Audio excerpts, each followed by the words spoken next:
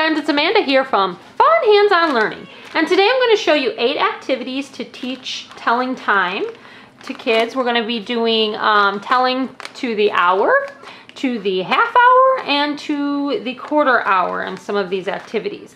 These activities come from my Early Learners Math curriculum, and I want to tell you I'm super excited because this is the very last unit of my Early Learners Math curriculum. So that means my curriculum is finished. If you already own my curriculum, you can go download these activities for free.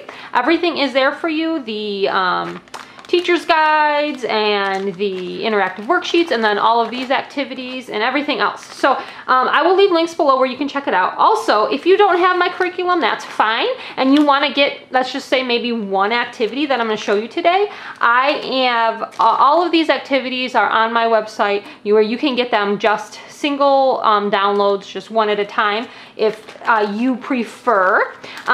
Or you can get the whole curriculum, like I said. So anyways, I just wanted to mention that because I'm super excited that the curriculum is complete. All 11 units are done, and you can check them out. All right, so let's get into these activities. So the first one I'm going to show you is called Roll and Cover the Time. And there are 2 different mats. So the first mat looks like this. And there's another mat that looks like this. So one has a little boy and one has a little girl. And then there are 2 dice. So I wanted to show you one of the dice I completed and put together, and the other one I didn't. So when you print it out, it's going to look like this. And I wanted to say that what I do is after I cut it out, well, I laminate it. So you can see I laminated it. So first thing I do is laminate it. Then when I cut it out, I fold on the dotted lines, and then I fold down the little, I don't know what you call these, little flaps, obviously. And then I just use clear tape to tape mine. So I don't know if you can see it on the screen, but I just use a piece of clear tape to tape mine.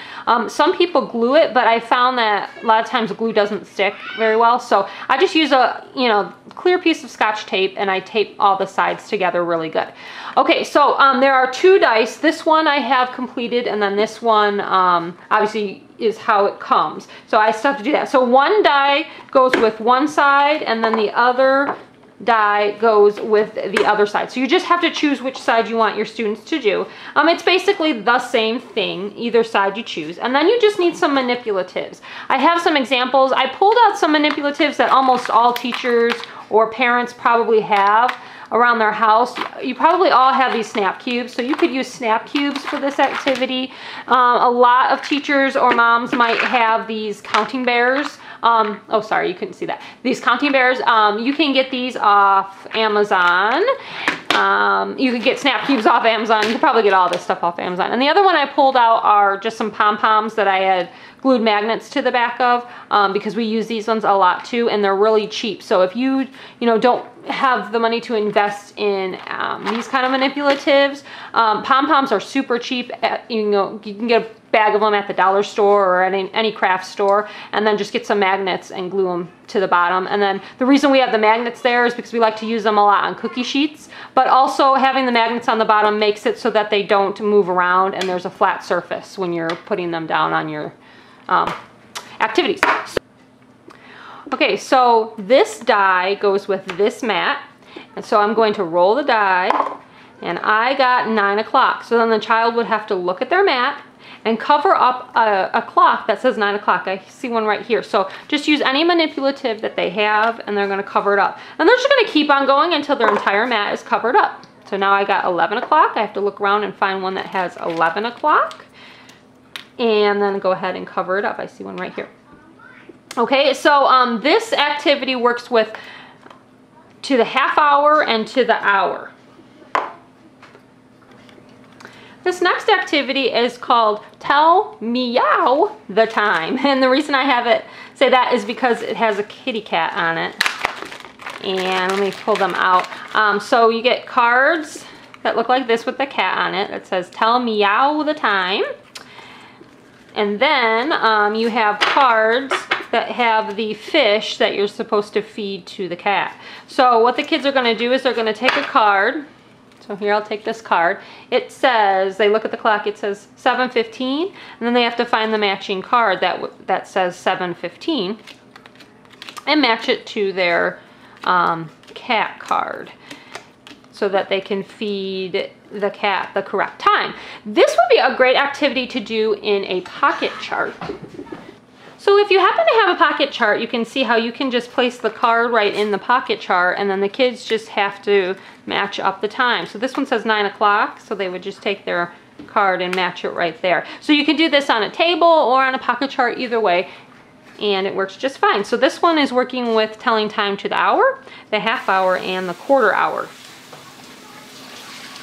So the last activity I showed you had a cat theme. This activity has a dog theme. This one is called Telling Time Watchdog. So I kind of came off the theme of a watchdog, you know, who watches your house, or a watch that you wear on your wrist, okay?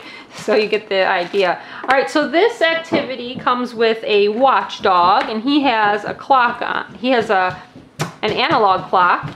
And I'm going to erase on here because I already wrote on him. Okay.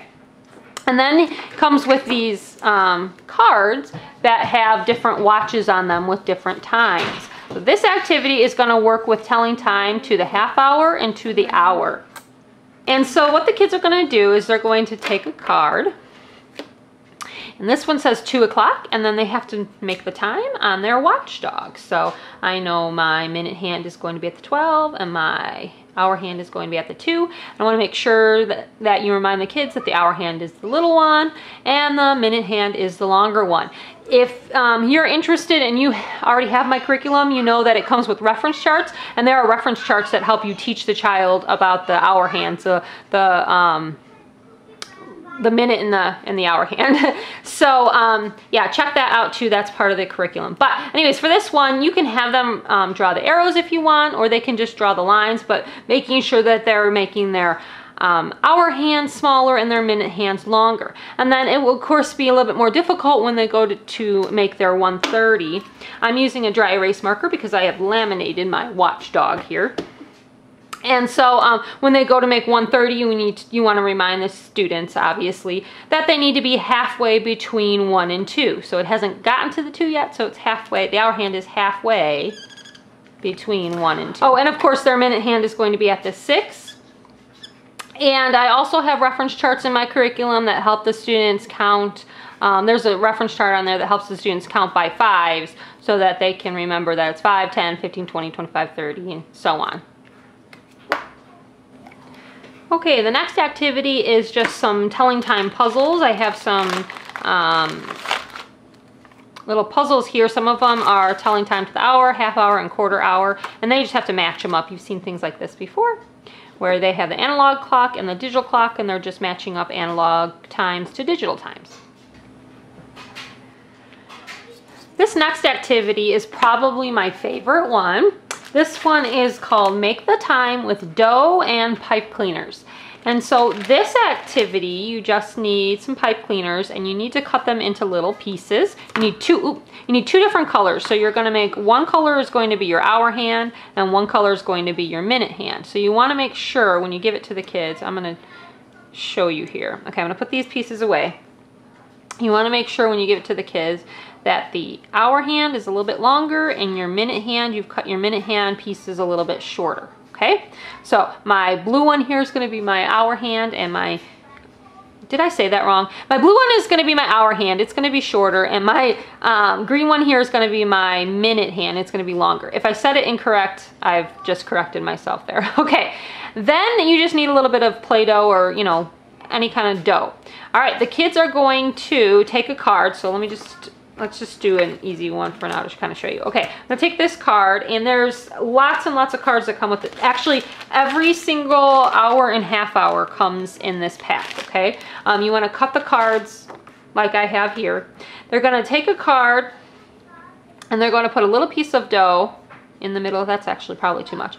A little piece of dough in the middle, and then they're going to use the pipe cleaners as their hands, and they have to make the time that the card says. So this card says 2 o'clock. So I'm gonna kind of push my dough down. I had my 5-year-old doing this the other day, and he had fun. Okay, so 2 o'clock, so I know my hour hand is going to be pointing at the 12, so they're gonna put their hour hand in there, pointing it at the 12. And then I'm gonna make sure my why do I keep saying hour hand? My minute hand is going to be pointing at the 12. Goodness gracious.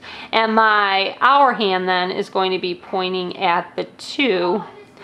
All right, there we go. Now I have made 2 o'clock. So this activity I like because it uses their fine motor skills with their fingers. It's hands-on and they enjoy it because it's fun, but then they're also practicing telling time. So, okay, so that card is done, and then I can go on to my next card. And then when we're all complete and we've done a bunch of the different cards, then we take them out and, you know, clean up and put it away. And since I have these laminated, the dough should just come right off and shouldn't leave any kind of marks or anything like that. So I think this is my favorite activity just because, you know me, I love the hands-on. And so this one definitely is fun using the different manipulatives. This activity is spin and cover with dough. So you need Play-Doh for this activity again as well. So I'm gonna open that up. And it comes with 4 different mats. This mat works on time to the hour, half hour, and quarter hour. And then it also has mats that work just for hour and half hour. This one is hour and quarter hour and half hour. And then this one is half hour, hour, half hour, and hour. Okay, this is the mat I'm going to show you, and I'm sorry my phone was going off, you could hear it in the background. So what you need is either a spinner like I have here. I got these spinners off Amazon for a couple of dollars for a pack of 8 of them, I think it was. And we just reused them for different activities. And I actually decided, I started attaching them with tape, so I just put a little piece of tape underneath. Here, I'll show you. A little piece of tape underneath, and they actually stay pretty good if you push them down, and then that way I can reuse them on different activities, and I don't have to. I used to cut a hole and then I would attach them, but then I could only use it for that activity and that was it. Now I can just keep on reusing them as long as I tape it pretty good. It tends to stay as long as the kids aren't real rough on it.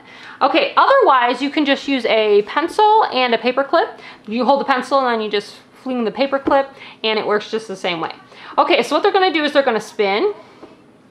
And then whatever it lands on, so mine landed on 5:15, I'm going to look over here at the dough clocks here, and I'm going to try to find one that says 5:15, and I see one right here. So what you want to do is you want to have the kids roll the dough into balls like this, and then they're just going to cover up once they find one that says that time. Then we're going to keep on going. Now, one thing you can do with this activity is if they do roll.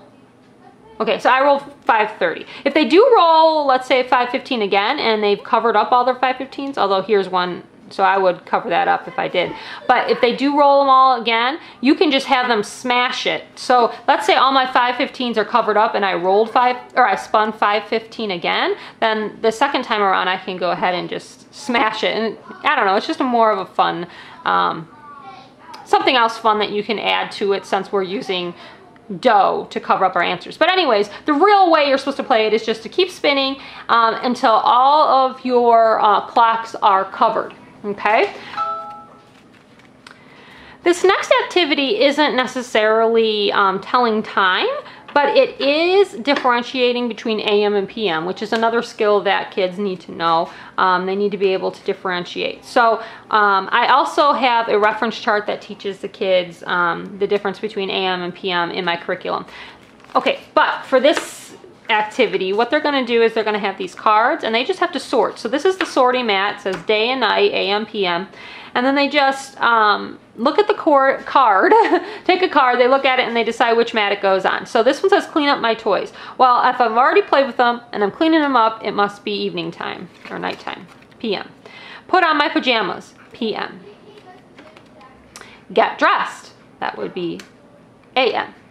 Okay, so they're just going to go ahead and sort all of the cards into the correct category. Swing on the swings, I'm going to do that in the AM. School, we do school in the AM. So just a way to, you know, sort, there's lots of them. Just a way for the kids to practice what are some of the things that you would do in the AM and the PM so they can understand the difference between daytime and nighttime. Okay, the last activity here is time, match, and cover, and comes with lots and lots of strips that look like this, cards that look like this, and I don't know if you would call them cards or strips of paper, whatever you want to call them. And what they do is they just take one, so I'll just put this one in front of us, and they look at the clock, the digital time that the child has. This one says 6 o'clock. And they're going to cover up all of the analog clocks on their card that match the digital clock. So I'm going to use these manipulatives here, and I'm going to look at the first one that says 6:30, so that's not going to be covered up. So I'm just going to cover up all the ones that say 6 o'clock. All right, and that card is finished, and I can go on to my next card. So these ones work on time to the hour and to the half hour. So I should just show you what some of the cards look like. And obviously, again, you can use any kind of manipulative you have laying around the house to practice. So these are just the fun hands-on activities that are part of this unit. There are also some interactive worksheets, and there's also reference charts, as I mentioned, and there's a teacher's guide, and there is an assessment test for each unit as well. So this was Unit 11, the last unit in my Early Learners Math curriculum. I'll leave links below to everything. Thank you guys for watching. I hope this gave you some ideas on how to make teaching telling time a little bit more interactive and fun for your kiddos. And we'll see you next time. Bye.